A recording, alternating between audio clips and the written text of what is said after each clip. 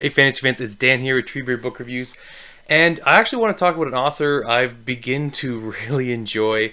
As you probably saw from the thumbnail, it's Neil Gaiman, and I really want to talk about these three books today. So Norse Mythology, The Graveyard Book, and The Ocean at the End of the Lane. So let's get into it.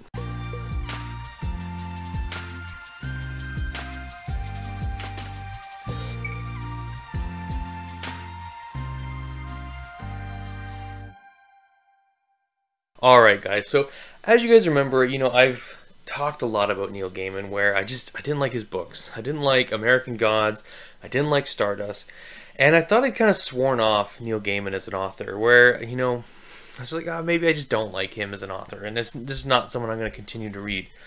And, last month, or actually I believe it was in January, I picked up The Graveyard Book right here. I actually have two copies of The Graveyard Book. So this is an illustrated edition. It's absolutely gorgeous inside. It's fully illustrated. Show you some of the artwork. So there's this volume 1 and volume 2. I got both of these actually for $10 off of Marketplace. So again, you guys keep checking your Marketplace. You find some unreal books. So I listened to this on Audible, or sorry, not Audible. I listened to it through I think it was like through Libby, through my my wife's library app.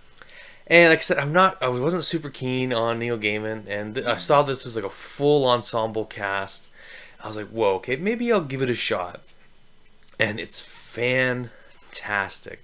This book completely changed my opinion on Neil Gaiman, where I, I absolutely adored this book, and I highly recommend it. I absolutely, I'm going to give maybe a little synopsis. So you're following the story of Bod Evans, whose family at the beginning of the book is murdered, and he has to go seek refuge in a graveyard where he is protected and raised by the ghosts in the graveyard. And so you're following the adventures of Bod Evans, and you're looking into, or you're exploring this mystery around his life and why he was murdered and how significant Bod is and the adventures Bod goes on and the interesting ghosts and people he meets in his life, in his young life. So it's absolutely gorgeous.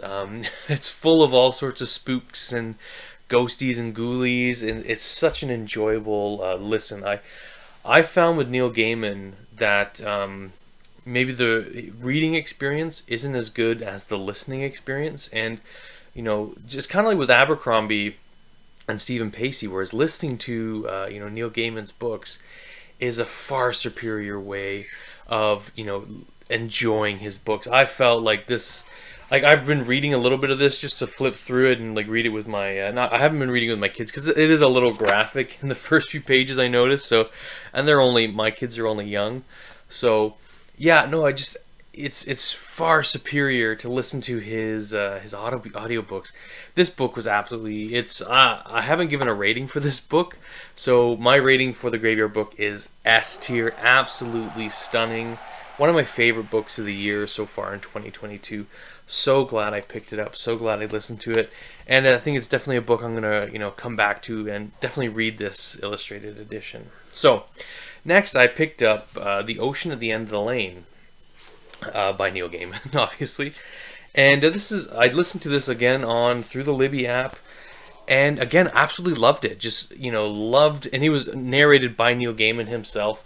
And man alive, does that guy have such an amazing voice. And again, even though it wasn't a full cast ensemble narration, just this narration brings so much life to his books, and like you get these deeper meanings and you get the emotional impact. And this book was, again, absolutely excellent. Loved it. And I like too that you at least a little bit about the book is you never really learn the name of the narrator, so you're almost put in place of the character, and you're following the Hempstocks around, and dealing with Ursula Monkton and her family and like your family, and it's so good. You're dropped right in, and the ending is sad, but it's also kind of hopeful. And it kind of shows you how we all come full circle and how we change from child to adult, and what we lose along the way. And it's absolutely gorgeous book. I was really like, everyone said it was good, and they were right. It's absolutely fantastic book. I'm not going to give this one an S tier. It's probably going to be Treebeard seal of approval, but like pretty high, like pretty high A tier. Absolutely loved it. Yeah, just beautiful, like absolutely beautiful book and beautiful narration. The last one I finished was Norse Mythology. So I listened to both Ocean at the End of the Lane and Norse Mythology at the end of March, just like back to back. I couldn't put them down. And this is really good. This is just like a Norse retelling. Like I read the Poetic Eddas in Norse mythology. I really enjoyed those. They're obviously a little bit more dense. The language is a little different. But I like what he's done here with this book, where he's gone and, you know, just kind of, you know, added a more story element, a more modern kind of storytelling to these Norse myths. And they're great. I enjoyed them so much more. Again, Neil Gaiman's narrating these books. It's so much fun with this. I think with the Ocean at the End of the Lane and Norse Mythology, I think I listened to them both in like 2 days, like one after the other, because they're so good. They're so quick. Like I think Ocean at the End of the Lane is like 6 hours, and Norse Mythology is about the same length. So if you can get them at your local library on like Scribd or Libby, just pick them up because they're fantastic. So Norse Mythology. Just, you know, loved hearing the myths of like Loki and Odin and Thor, and how all the Ragnarok monsters are like the children of Loki, like like Fenrir and Jormungandr and Hel, and how they all like the gods are the gods are one of those like those entities in Norse mythology where they're the true saying of, you know, a man often meets his destiny on the road trying to change it. So all the things they're trying to do is like stop Ragnarok, and their pursuit of stopping Ragnarok, they cause Ragnarok. So I really love this. This is great. My friend gave me this book, and so glad he did. You know, these books have breathed a new life for Neil Gaiman into me.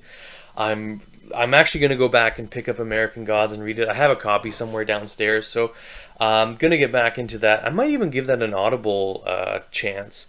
I do have Good Omens I need to read as well. So, and he wrote that with my favorite author, Terry Pratchett.